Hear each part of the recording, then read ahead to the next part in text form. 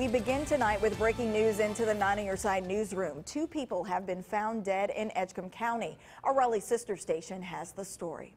It blew me away. I mean, it immediately made me nauseous. Teresa Summerlin says Gary Skelton and his wife Jackie were good people. Summerlin is a Leggett Town commissioner. Gary was mayor. Jackie, an oncology nurse in Tarboro. The nicest couple.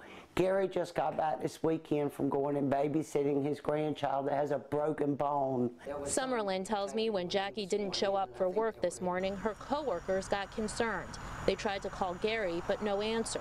The Edgecombe County Sheriff's Office says they were called to the home off NC-33 for a welfare check. Deputies found a man and woman dead on the property. They tell us the 2 people responsible are in custody. Summerlin says the couple was last seen last night when they went out to dinner with another couple. They would have given them the shirt off their back.